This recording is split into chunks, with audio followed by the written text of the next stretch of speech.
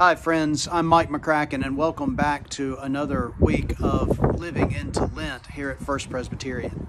This week, let's talk a moment about peace. Now, peace can mean many things, and especially in our world, which is seeing a war play out before us on the news every night, and certainly is horrific in Ukraine. We might think of peace simply as the absence of conflict or violence, and certainly that is something that we pray for and earnestly hope will come to fruition very soon.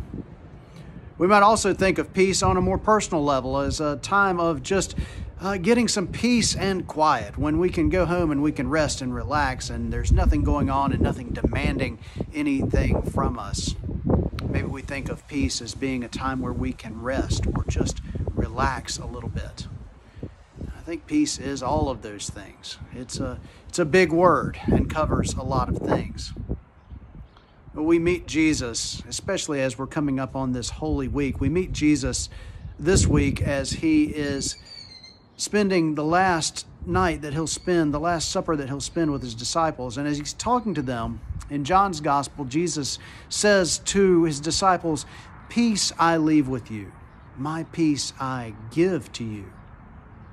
I don't give it as the world does." And then he says to them, "Don't let your hearts be troubled and don't let them be afraid." What he's saying is, my peace is enough. Now, what Jesus is not offering is the complete absence of conflict right in that moment. Certainly violence would visit all of them, especially him, within the next 24 hours. He's not offering the immediate rest and relaxation that we talked about just a moment ago. Just as the winds are blowing around right now, there was turmoil and unrest that the disciples had to deal with, and Jesus was trying hard to calm his disciples.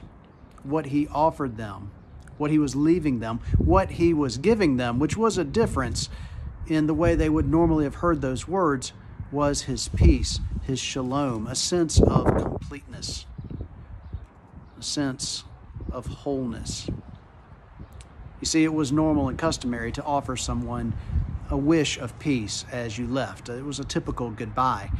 But Jesus says something a little different. He says, not that I wish it upon you. He says, I leave you with my peace and I give you my peace. Not the way the world does, but in my own way that bestows it upon you. That is a peace that means that even though the winds blow around and that there is upheaval and unrest and fear and violence and conflict all throughout the world, even to the disciples with what was going to happen to Jesus and to them in the next 24 hours after he said those words, still, don't be afraid.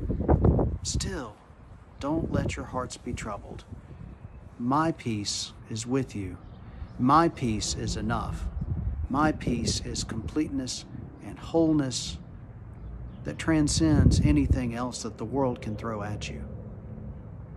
Friends, that's a good word to remember today, because that is real peace. Real peace that reminds us that we are not complete without Christ. So friends, indeed, may the peace and wholeness of Christ be with you this day and forevermore.